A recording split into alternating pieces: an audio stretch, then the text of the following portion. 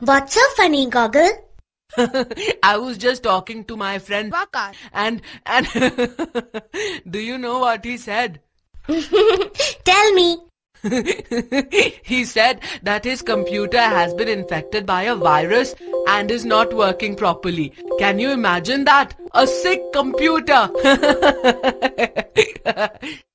Actually, your friend is right, Goggle. A computer too can be infected by a virus. Huh? What? A virus in a computer? But how is that possible? Goggle, you know that we humans get infected by viruses? Yes, I have already had a cold twice this winter. Similarly, computers also get infected by viruses. How's that? As far as I know, machines are not affected by viruses. Goggle, you know that all work on a computer is done by running software programs. Yes. Now think, what would happen if any software enters your computer and starts making multiple copies of itself? It would probably start taking up a lot of storage space and make the computer slow. Exactly, Goggle. A computer virus is actually a software program that has the ability to make copies of itself.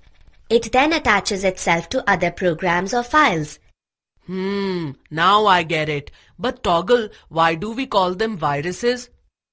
Well, Goggle, you know that biological viruses enter our bodies and attack certain cells. In the same way, computer viruses attach themselves to items such as the startup area or an executable file. How harmful can these viruses be to a computer, Toggle? It varies, Goggle. All viruses may not be destructive. Some naughty viruses may simply irritate you by slowing down your computer, while some dangerous viruses can erase data or corrupt programs on the computer. That's quite scary, Toggle. But tell me, where do these viruses come from? Computer viruses are written by programmers to run them on computer systems without the user's knowledge. But why would a programmer do such a thing? These programmers release the virus either to have some fun by irritating you or to cause damage to your computer. They may also want to steal data from your system using viruses. But tell me something. What happens to the viruses when the computer is turned off? Well, Goggle, a virus becomes inactive once the computer is turned off, as the virus is removed from the RAM. This means a virus is not active when the computer is off. Right, Goggle. So that means we can remove a virus simply by turning off the computer, right? No, Goggle. Simply turning off the system will not remove the virus, but merely inactivates it.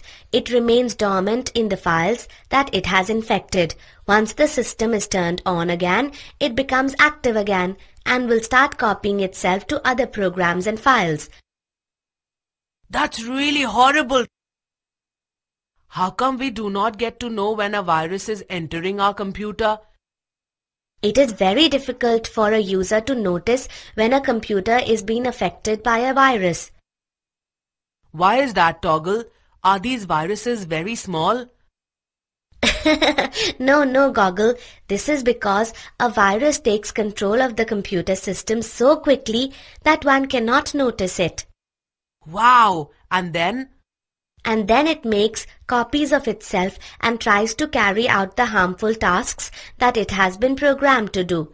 And you come to know only after your computer has been harmed enough.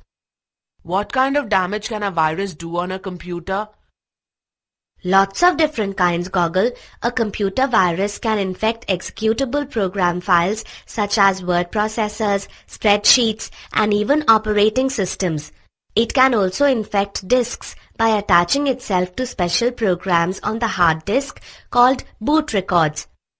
Oh yes, I know that boot records are the programs that the computer uses to start itself up. That's right, Goggle. A virus may have infected files that are attached to email messages or those that have been copied to disks and USB. In this manner, it can spread from one computer to another. Oh my!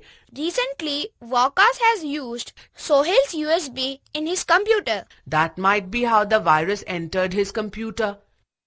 Quite possible, Goggle. Is there any way to tell if my computer is infected by a virus? Oh yes, Goggle. If suddenly you notice that your computer is behaving strangely, like you notice frequent screen distortion or characters not appearing on the screen when typed, then it is most likely that your computer is affected by a virus. Okay, what else should I be aware of, Toggle? Goggle, a computer infected by a virus usually runs slower than a normal computer. Some applications may take longer to load or even may not work properly. You may receive unusual error messages on the screen. You notice changes in file size. You notice that the hard disk has more files than it had earlier. Wakash Told me that he has run out of storage space on his computer. That may be due to the virus, Goggle. Also, a computer infected by a virus often freezes or stops responding. The computer may restart on its own, or you may see distorted menus and dialog boxes. Phew! Having learned so much, at least now I'll be able to detect if my computer is infected by a virus or not. One thing that beats me, Toggle, is how these viruses spread themselves from one computer to another. Very simple, Goggle.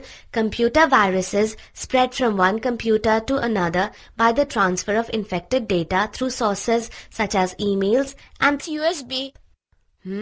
Got that. But Toggle, how do these viruses start attacking the programs? Viruses become active as soon as you start an infected application or start your computer from a disk that has infected system files. Once the virus is in the computer's memory, it usually infects any application you run. Do all the viruses infect the computers in the same way? No, Goggle. Different viruses behave in different ways. Some stay active in the memory until the computer is shut down. Others stay active only as long as the infected application is running. Thank you, Toggle. You have taught me something very important today. My pleasure, Goggle.